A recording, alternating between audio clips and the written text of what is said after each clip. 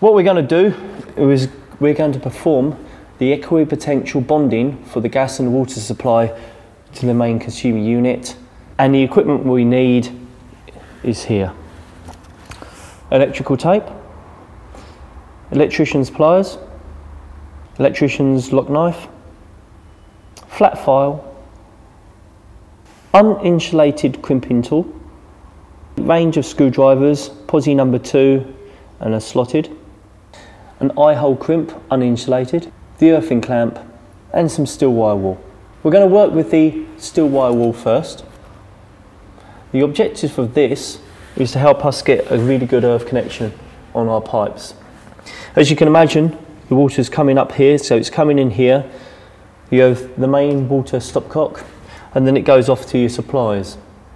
If you recall, it must always go after the stopcock. And what we need to do is we need to look at the pipe and we need to make it so that when we put our clamp on, we're going to get onto the copper. And you've got all this dirt and grime on the actual pipe at the moment. And the idea of the steel wire wool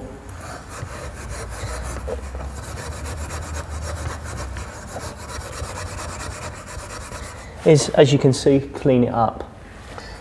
Now, if you remember to do it both sides and clean up as best as you possibly can.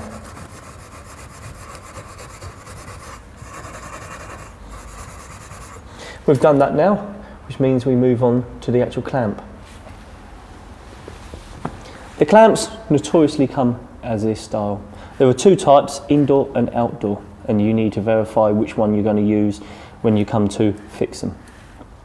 The first thing I usually do is take off the most important part of it, which is the tag. As you can see here, safety electrical connection, do not remove. And it's very, very important that you make sure that this is always on the clamp and is never removed. What I will do first is remove the main screw holding this on, and what I tend to do is I actually like to put the actual sign on through the hole here, so it's actually attached to the actual clamp like so. And what I'm going to do now is just remove the nut and allow the nut to screw all the way up onto the screw.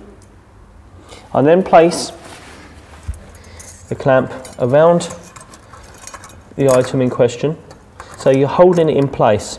And this is where you move on to your next tool, which is a slotted screwdriver. And once you're holding this in place, tighten up the screw so it starts to bind and push the metal tag I've just pushed through onto the pipe. Now it's really, really important as you're tightening this up that you don't have any movement. It is possible that if you over tighten it, you could actually damage the pipe or the clamp, and you don't want to do either of those 2 things. So the idea is to tighten this up as much as you possibly can so it doesn't move at all. It's one of those judgment calls that you have to make the decision as you're actually installing the clamp. The most important rule is that it doesn't actually physically move. I believe I'm near enough there. There we are, that's enough for that one. We're going to stop there, we're going to move on to the next part. We have the gas pipe coming in and the main control valve here.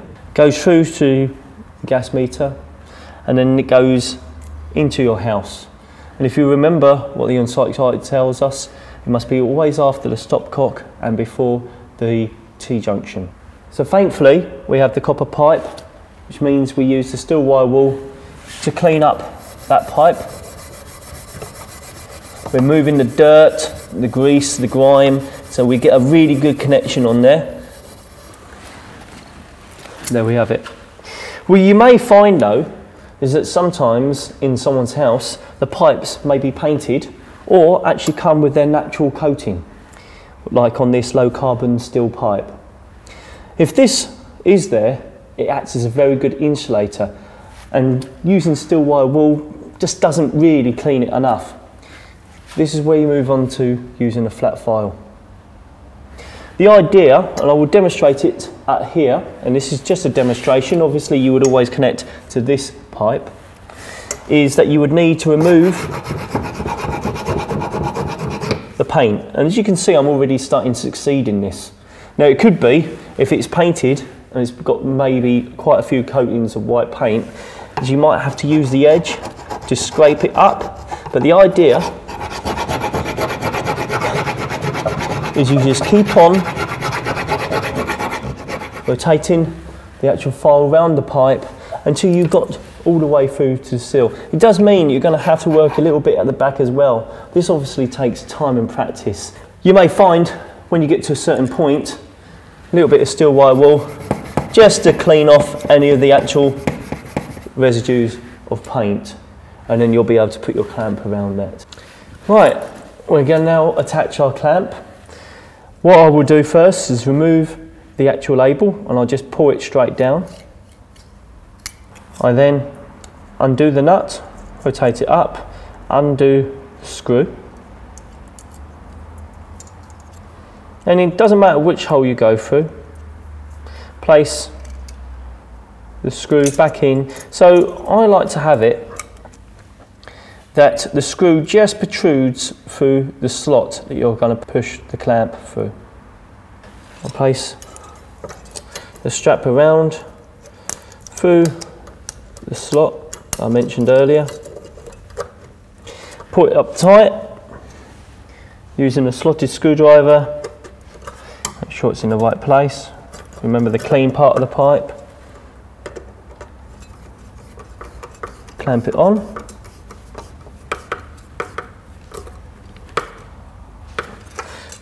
Make sure it won't move anywhere and you're happy with it. And our clamps are installed. We're going to work with 10mm single CPC or green and yellow cable. One of the rules is that the idea is not to cut the cable between it. It's possible that you can run two separate conductors for this. One from the consumer MET to the gas pipe, and one from the consumer MET again, main earthing terminal, to the water pipe. Alternatively, you can run just one, but the idea is never to cut the cable, and we're going to keep it continuous.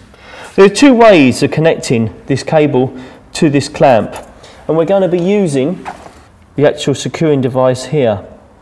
Now, the best method is use an eye-hole crimp, which we will attach onto the end of the cable, making sure we have a mechanical tightness, and that is the best method. If you find yourself missing a couple of these from your toolkit, the other alternative is as I'm going to demonstrate.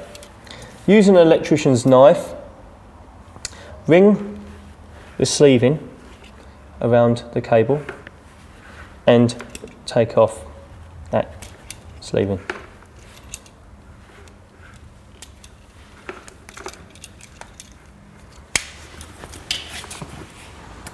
And then you have two ways of doing it. You can either make a hoop out of this, where you actually bend it all the way around, or my preferred option is to separate the strands into 3 and 4s using a pair of pliers.